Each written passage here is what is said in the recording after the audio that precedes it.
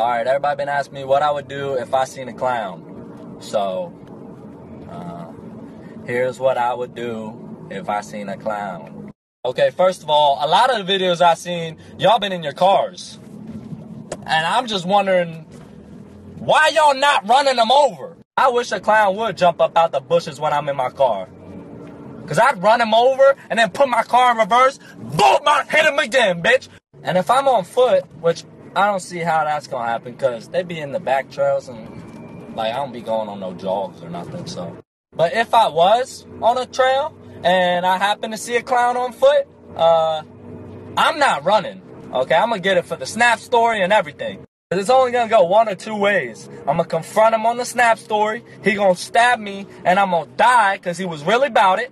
Or I'm going to knock his ass out.